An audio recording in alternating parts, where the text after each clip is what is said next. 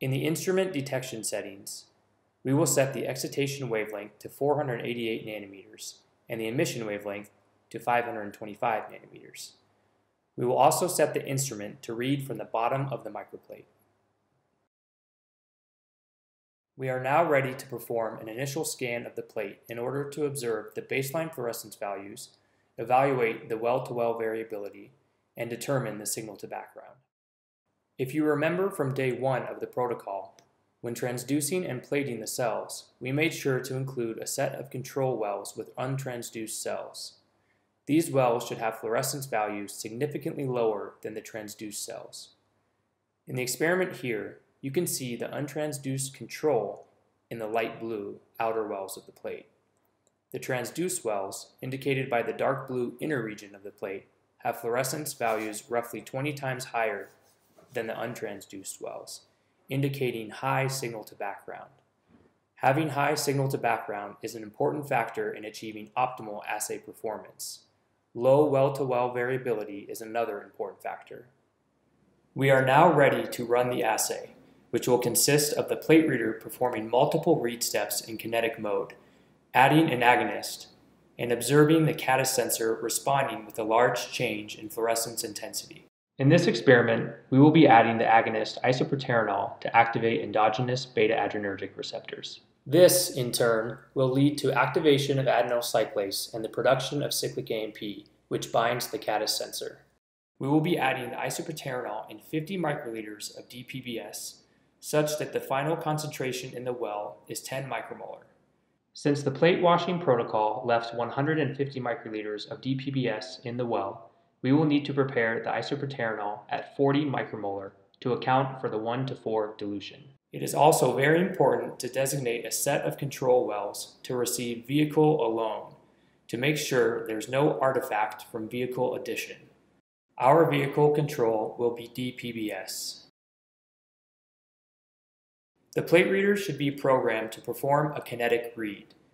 Typically, several baseline reads are required. The program is paused and an agonist is added either manually or with an onboard dispense system. Reading of the plate is then resumed. It's important to make sure that the kinetic settings are compatible with the kinetics of the sensor signal, so as not to miss the sensor response. Here, we will program the plate reader to measure the plate once every minute.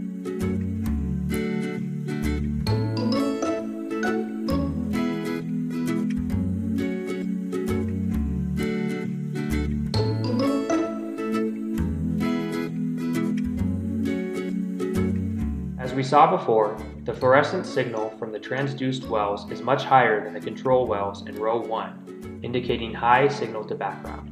The signal should be stable as you monitor the baseline fluorescence. A sharp decline in signal may indicate photobleaching, and if so, the instrument settings should be adjusted to reduce the intensity of the excitation light.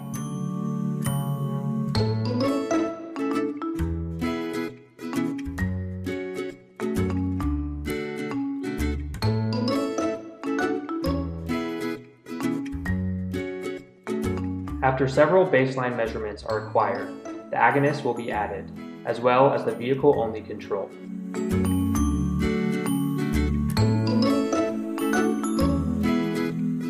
It is very important that the dispense be done gently so that the cells are not dislodged from the plate.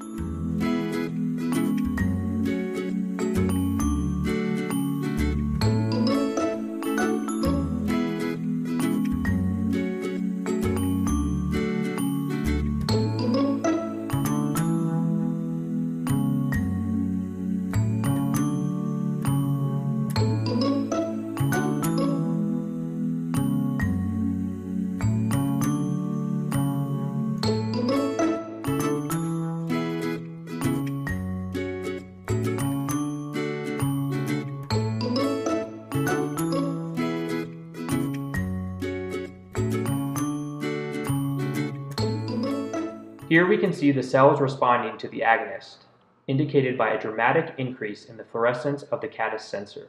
The signal takes around 6 minutes to reach saturation, and by that time, the catalyst sensor fluorescence has increased by about 250%.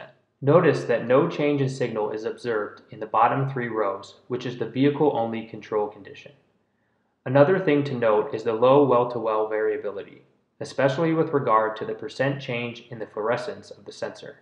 This low well-to-well variability, combined with the robust change in fluorescence, allows the Caddis assay to achieve Z' values of 0.9 and above, and makes it possible to generate accurate dose-response curves. This concludes the tutorial. Please refer to montanamolecular.com for more information on products, troubleshooting tips, and frequently asked questions.